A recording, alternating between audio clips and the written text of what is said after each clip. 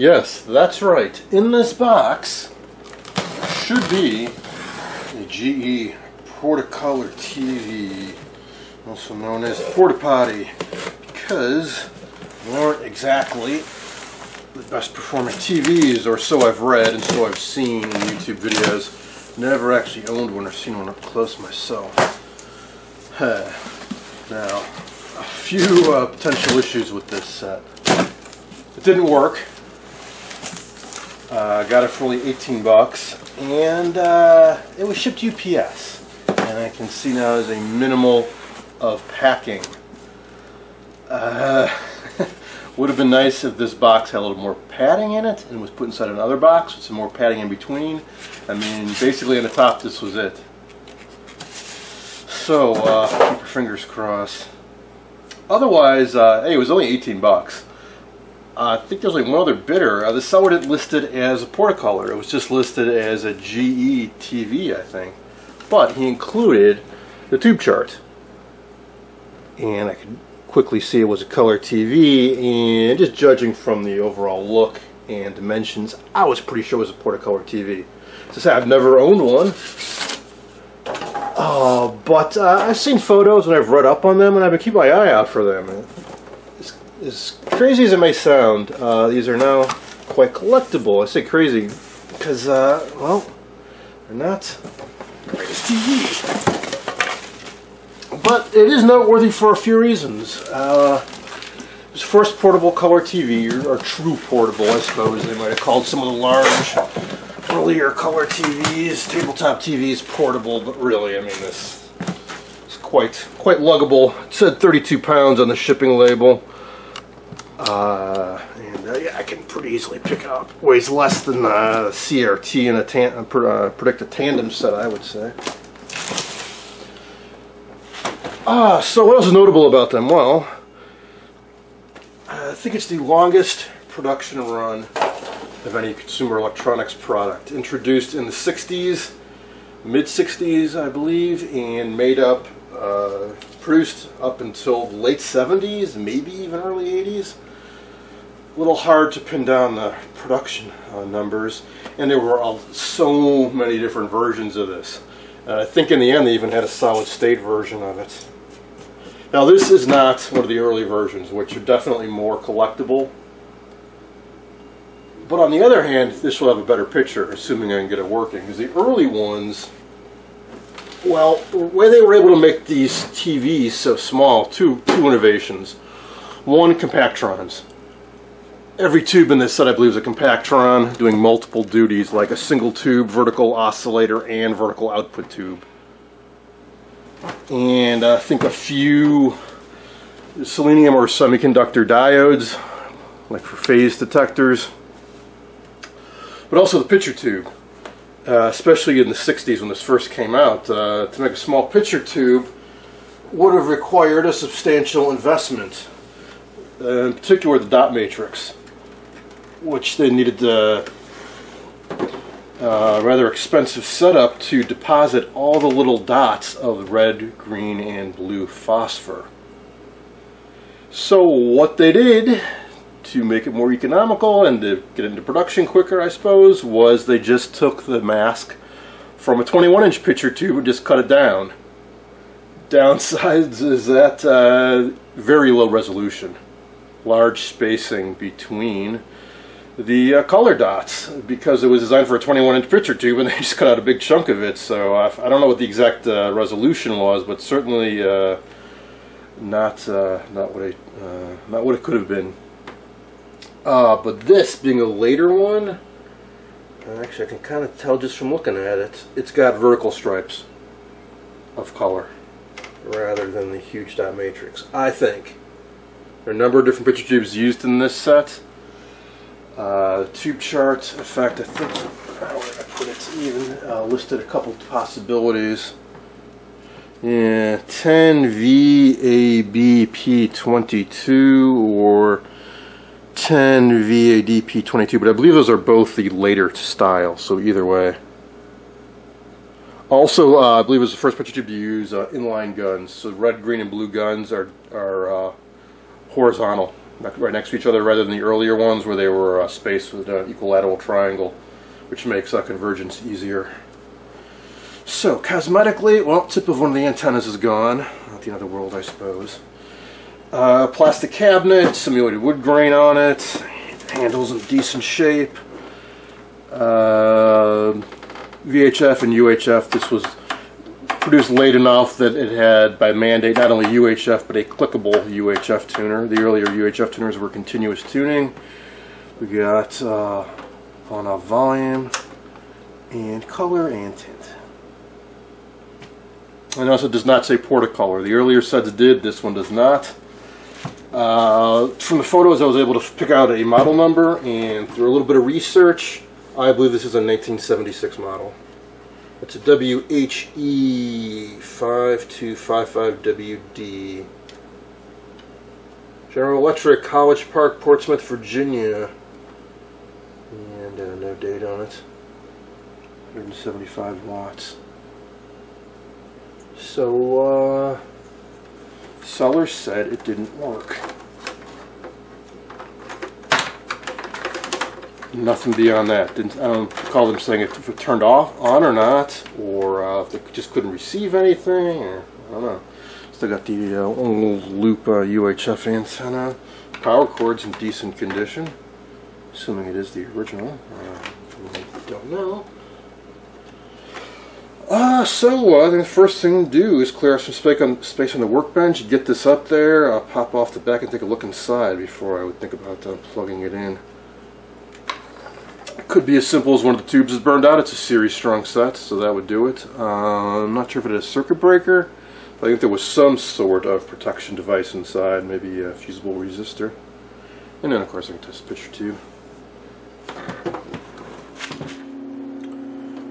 Okay, so it looks straightforward enough. It's on 1/4" screws.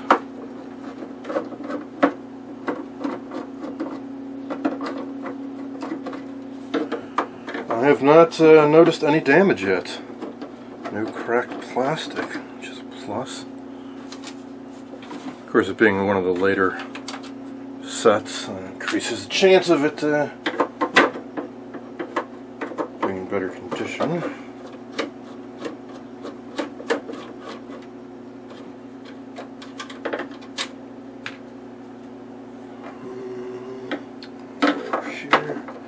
I'm going to get this UHF antenna off too.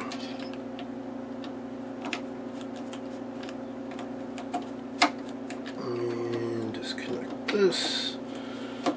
Turn on antenna because I'm sure back will get hung up on it. Alright. And we'll slide through here.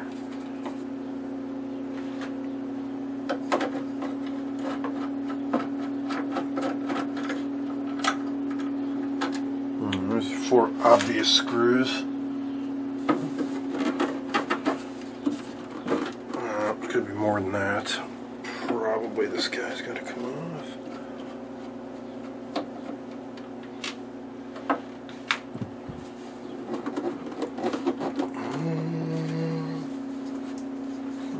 I'm thinking that's it. Oh, I see. Back comes off more extensively than I realized that this is attached to the back, the whole body of it.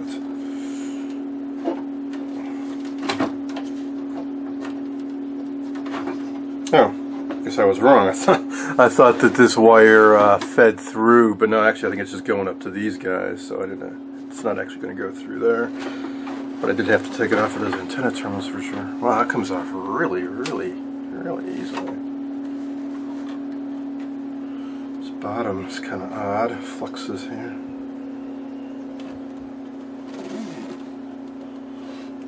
Alright. There's a diagram built in here. Let's see. Setup procedures, high voltage, at the time of warm-up time, 120 volts, contrast, blah blah blah.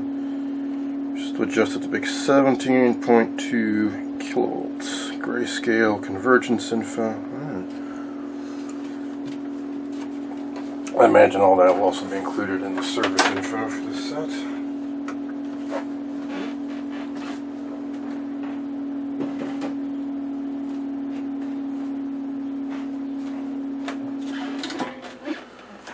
I'll take a few reference photos before I do anything else.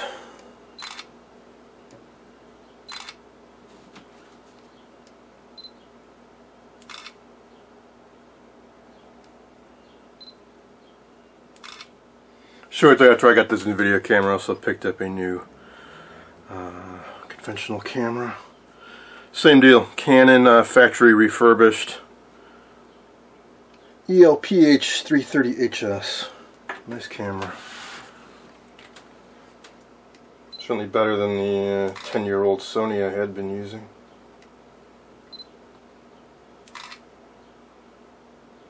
Alright, so you can see it's a 10 VADP22. Now I don't have one of those fancy testers that can do all three guns at once, so I'll have to do these one at a time. The gun select. I'm hoping I have an adapter for this. I don't have to use that stupid universal adapter. Let's see, 10 VADP22. 10 VADP, listed right here. Socket number 2. Do I have a socket number 2? Yeah, oh yes, I think I do. 1, 2. Alright. First time ever in all my videos I've not had to use a little universal adapter clips to test the picture tube with this thing. I just realized all three guns are actually lit up, all glowing nicely, so the filaments are good. So, 3 inline electron guns. Oh, I'll take the camera off the mount later and kind of pan around inside the set more closely for you guys. Alright, first off, let's do the red gun. I don't think this matters. I think this is for the tracking test, which you do after you test the three guns individually. 732, because you have to change these for each of the guns.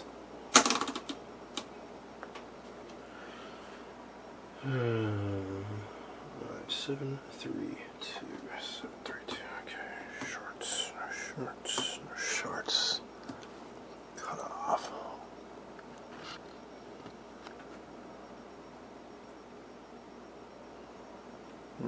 Cut off control. Excellent emissions. Excellent life test.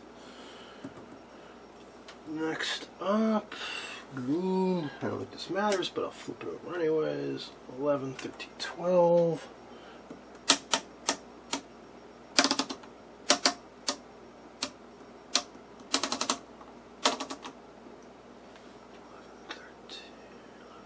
12. Okay. No shorts, cut off. Ooh, that's not so good. Emissions are solid though, but cut off. If I drop the bias down, the cutoff's alright. So I hope there's enough adjustment range in this thing that I can get this into the operating range. Emissions are good. Alright. Should use blue. 465.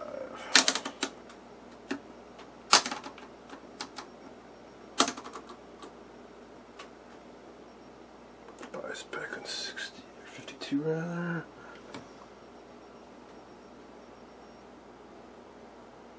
No shorts, cut off. That's the same problem. Can't get into the cutoff on 52 bias, but with 36, no problem. And emissions are great. Life test, great. Now I gotta look up how to do color tracking.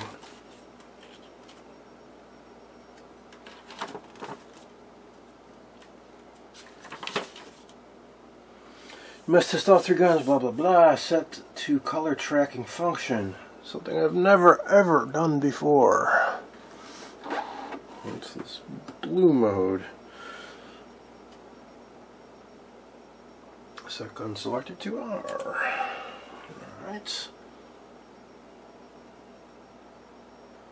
Read good bad meter scale. Repeat for G and B.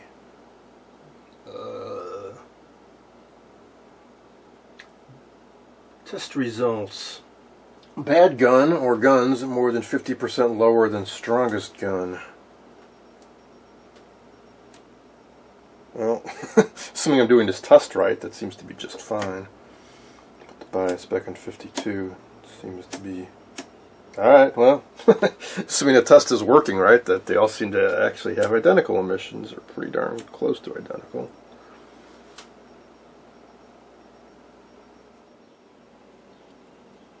Now here's a little tour deep down inside the set.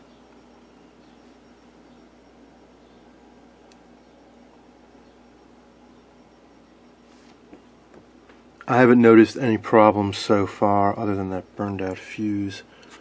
Got a little bit of paper down in there. Get that out.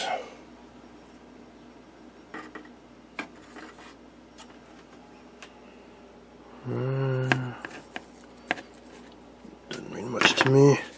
To label off something inside here. There's just 3 inline electron guns.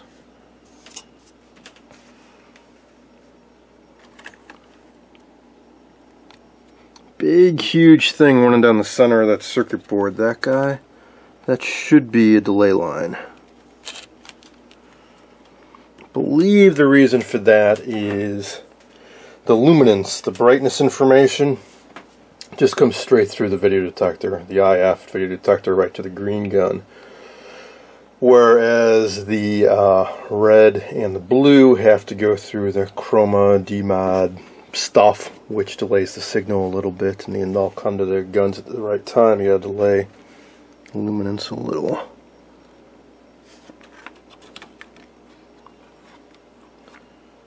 Looks to be all in pretty good shape. Now, I noticed on the tube chart they also describe the fuses. F400 replaced with blah blah blah, 2.5 amp slow blow, and 401 also 2.5 amp fast blow B plus fuse. And that is what has blown 401, the B plus fuse, which could very well mean that there is a shorted cap, or it maybe the set hasn't been turned on a very long time and the caps need to reform a little when the seller just popped it on, of course with no variac or anything, and in full power going. Just blew out that fuse. So, well, I'll do the simplest thing first. I got some 2.5 amp fuses. I just tack in a fast flow 2.5 amp fuse and do a little slow power up on the variac, and I'll try to figure out where I can clip in a meter and monitor B plus. Alright, dug up a 2.5 amp fuse, a 3 amp fuse, and a bunch of 4 amp. Let's go up to 2.5 amp. And I've got a voltmeter hooked up to what I think is B plus. Can't quite see the voltage legend on the side of this big filter can down here, but it's a bunch of red wires going to one of the lugs. So, give that a shot. And let's see, pop this fuse in here. And I dug up a cheater cord, is polarized set. And PR57. And one thing I can't find this anywhere is the rectifiers. This little board here says it's a HE power supply, and it's got the fuses. I think it's got a thermistor, some power resistors. And I see this electrolytic cans down here and one up front. I think the one up front is probably the one that's right in series with the AC line for the voltage doubler, and then these are the other filter caps, but I don't see where the rectifiers are.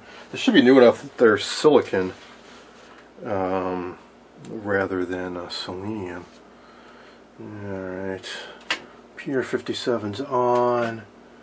Oh, I'll start off at 75 volts. Why not?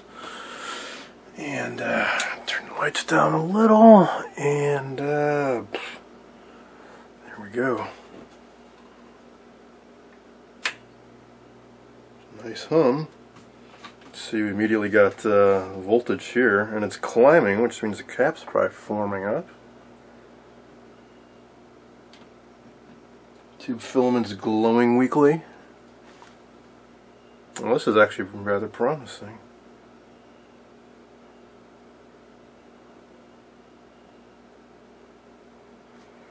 That's why I'd sit here. It's actually down to 70 volts with the draw on it. Pulling down variac a little. It's drawing a little of lamp.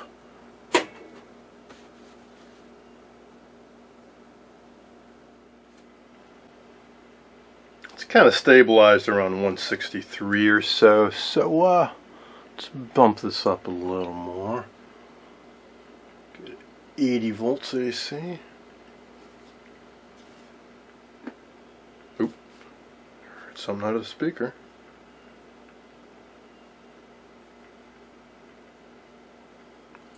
Try going a little more. To 90 now.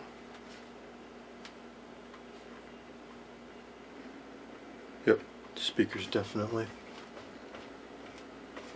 Oh, and we've got a raster.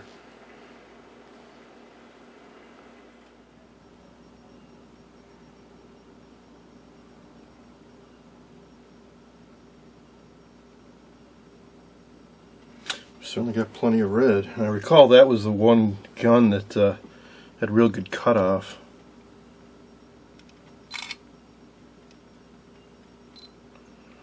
Well, looks like the other colors are starting to kick in a little bit.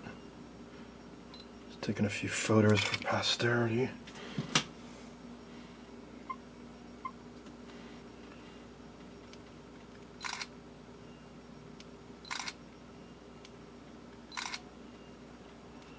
Well, let's see. Let's put this set on channel 6. The tuner seems to be working. Clip in a little antenna.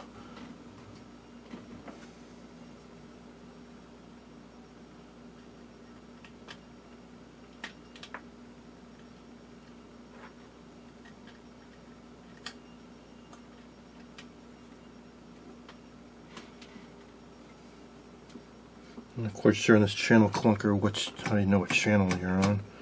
I don't see might be the one that's vertical, I don't know. Ah, there we go.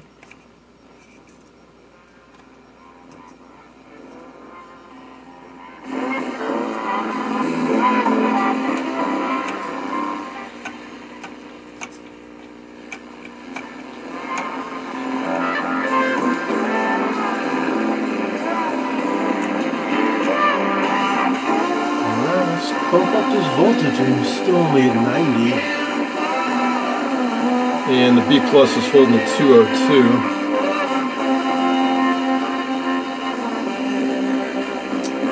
200.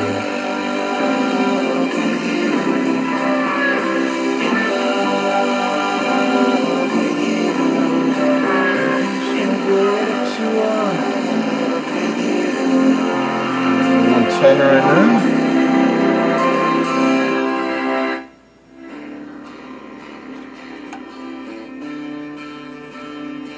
See, color.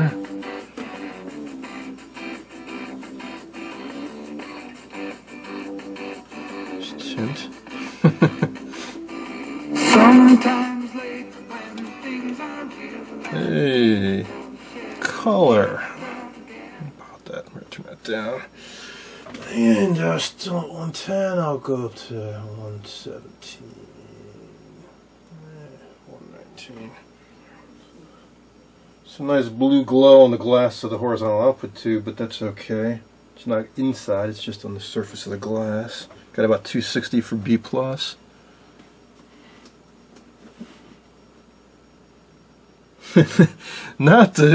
This may be the newer color CRT, but it's still pretty darn low res.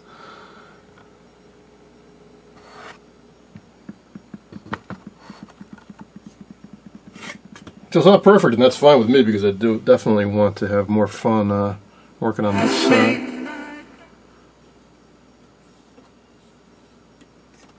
Now remember, this is over the air, so it's a weak signal. So I'm going to try feed in a signal from converter box.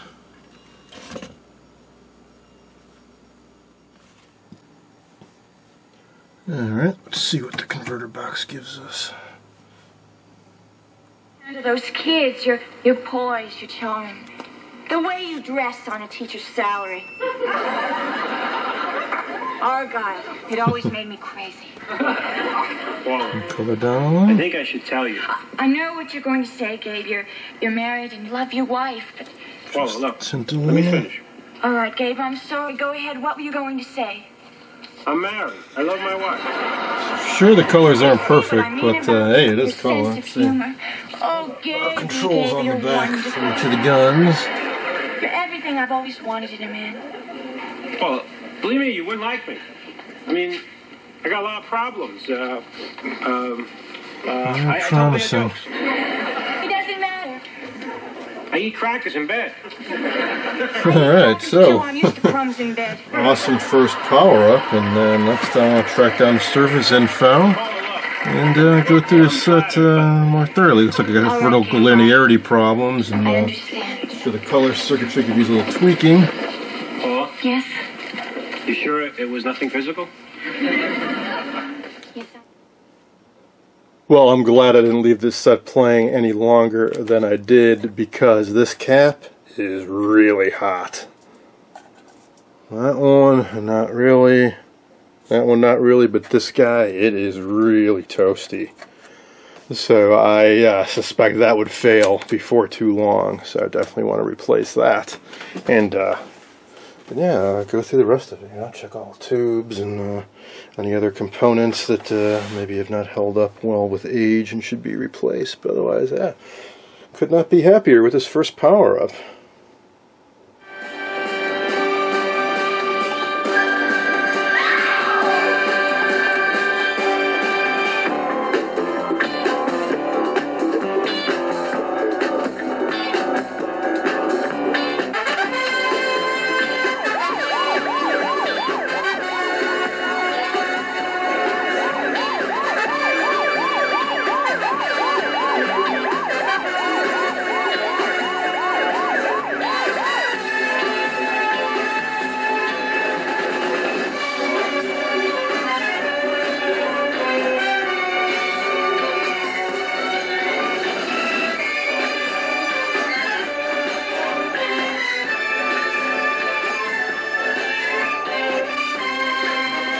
Here's the set playing after tweaking the controls a bit. Things are definitely looking better, but I don't want to leave it running too long because that filter cap still gets warm.